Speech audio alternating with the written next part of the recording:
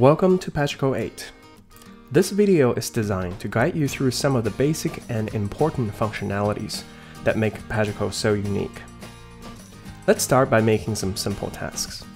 To create a new task, you can click on this button here, or use the keyboard shortcut Command and T.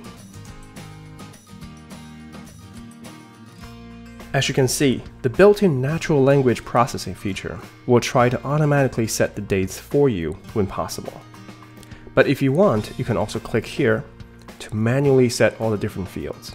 Let's save the task. By default, things are saved into your inbox, which is your capture all place. It is designed to quickly store all the small things, or things that couldn't be categorized into projects yet. Let's go check it out. In addition to individual tasks, you can also make lists.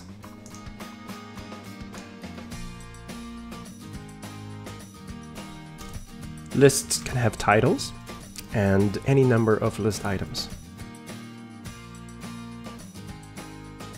List items can also have due dates as well. When this happens, this list item will be treated as a task, which will in turn show up in your dashboard flowchart and other various places throughout Pagico. You can reorder list items by dragging and dropping the handle here. That's how easy it is to create tasks and lists. Now let's take a look at managing stuff by projects. Projects are just data containers. You can use projects for small things, such as event planning, trip planning, or larger scale things, such as website design jobs, and more. You can switch to the project section here and click on this button to create a new project. You can use the keyboard shortcut Command and N to bring up this dialog. For organizational purposes, you can tag projects using keywords.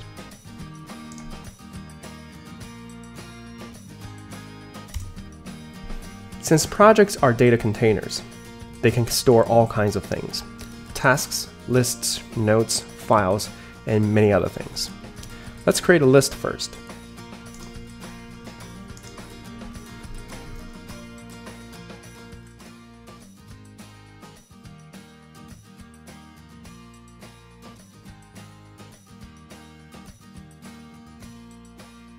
In addition to lists and tasks, projects can also contain files and emails. To import a file, simply drag and drop into the view. Let's try to import an email message. As your database grows over time, you will end up with lots of projects.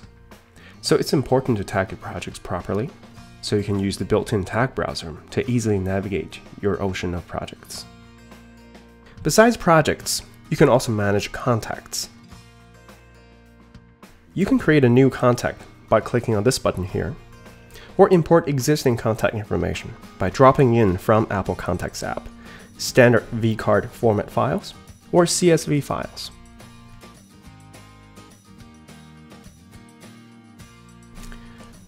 Similar to projects, contacts are also data containers, so it's a perfect place for you to store contact-specific tasks, notes, files, and other things. Now, with the ability to manage both projects and contacts in the same app, you can actually cross-link projects or tasks with persons. Let's create a contact for a colleague of mine.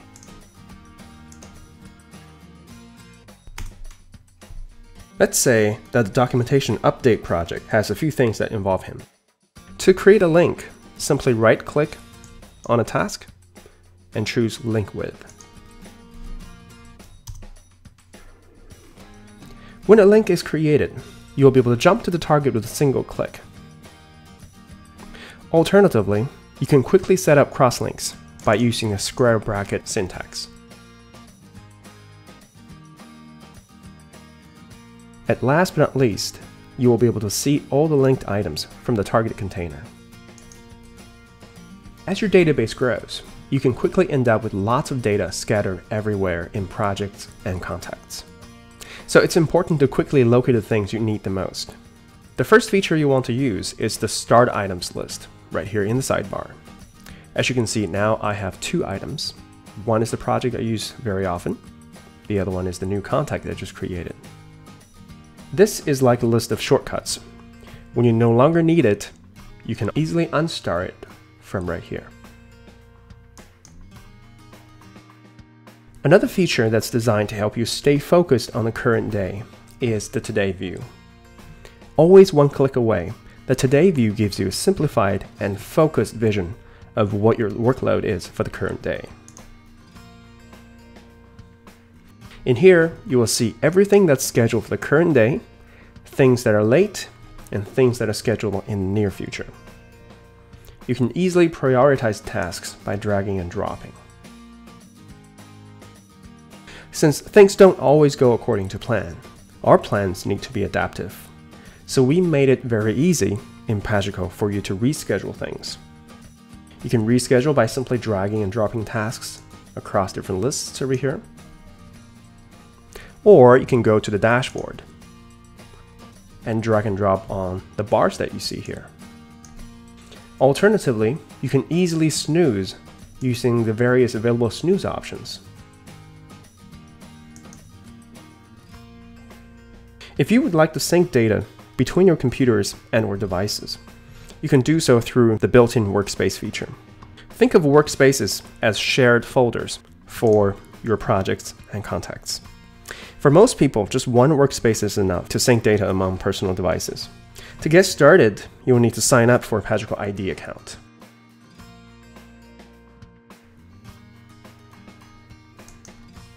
Then, once you're signed in, you will see that a workspace called My Devices has already been created for you. This is a personal workspace that can sync with up to 4 devices.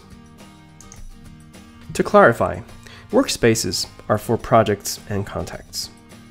Your inbox data will automatically be synced across your devices without any configuration. Right now, this workspace is empty, just like an empty shared folder. To sync data, you need to add projects or contacts to it. Let's add my project here. Once the project is added over here, it will be included in Data Sync, and all your devices in the same workspace will have read and write access to it. Please note that all the projects and contacts are stored locally by default. Only the ones you added here to your workspace will be synced via the cloud.